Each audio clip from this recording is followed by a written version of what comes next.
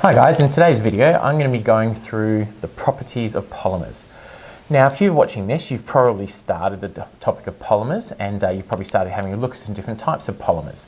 And you're probably aware that polymers are everywhere around us. We've got lots of different types of polymers, from the clothes we wear to the seats that we sit on, okay? And what you might have already started wondering is, why do we have all these different properties for these polymers? Why aren't they all the same? Well, it's a good question. Hopefully today I'll just be able to explain that for you. So when we're looking at the properties of polymers and trying to predict about what sort of properties they'll have, there's a couple of things we want to actually investigate and consider first. The first thing is, do we have cross-links in our polymer chain? So when we've got our long strands of polymers, do we have links that are joining them together? And then the second thing we need to consider is, how many of those links do we have? Okay?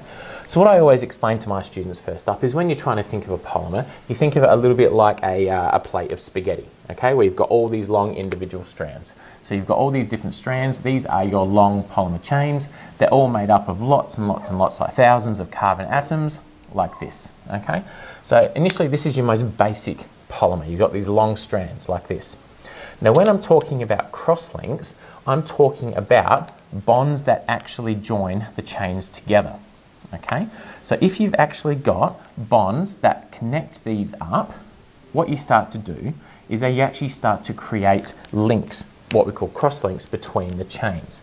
Now, if you can see, imagine this was initially spaghetti. As you start to put these cross-links in, you can see that it starts to become looking a bit more like a brick wall.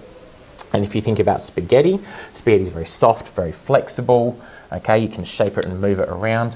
When you get to a brick wall, it's much stronger, more rigid, more firm. And that's the kind of thing we're looking at, right? When you add these cross-links in, you start to lock these chains in together. You stop them being able to move around.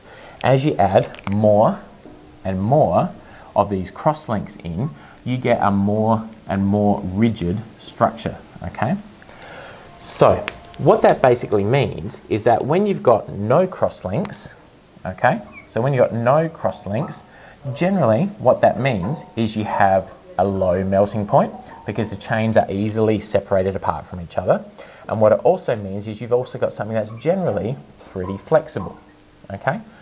So consider the type of plastics, things like cling wrap, all right, even plastic bags, okay? Those sorts of things which melt pretty easily, are pretty flexible, and have a lot of shape. You can stretch them.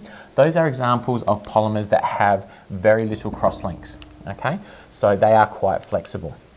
However, when you add in lots of cross-links, okay, lots of links between the chains, you then start to get generally a higher boiling point or melting point. All right, and they tend to become more rigid, okay? So this is where you like your hard plastics that you use for chairs, okay, or for tables. When you start to get lots of these cross-links added in, okay, what you get is things that are much more solid, much more rigid, but when you burn them, they actually char, so they turn black. You can't melt them and remold them into another shape. I'll cover that in a little bit more detail in a video about Thermoset and Thermoplastic polymers, which is called types of polymers. But for the moment, just if you want to understand polymer properties, all you've got to think about is there cross-links in there and how many of them. Now, rubber is a really, really good example of something which shows the full range of cross-linking, okay? When you're thinking of something like a rubber band, okay, if you've got a rubber band, you stretch it out, you've got these chains, you can stretch these chains out.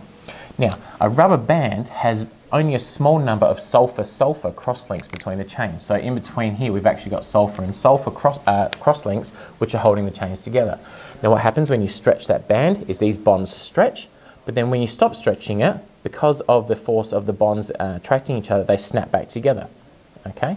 But if you continue to add more sulfur-sulfur cross-links into the rubber polymer, what you end up with is a very rigid, hard rubber, and that's the sort of thing you'll find in car tyres, okay? You obviously wouldn't want a car that would have tyres that would stretch and bounce as you're going up and down the road. As fun as that might be, it probably wouldn't be that comfortable. You want rubber tyres which have very high melting points. There's a lot of friction and heat produced from the road, okay? And they're also very strong, very rigid. So rubber's a really good example of that. All right, so number of cross-links is really important, and how many cross-links there are is also important, okay? If there are more cross-links, it means it generally gets a higher melting point and it becomes more rigid. And that's basically the things that influence the properties of a polymer. All right, hope this has been helpful. If you've got any questions, just ask, and I'll see you in the next video. Thanks, guys.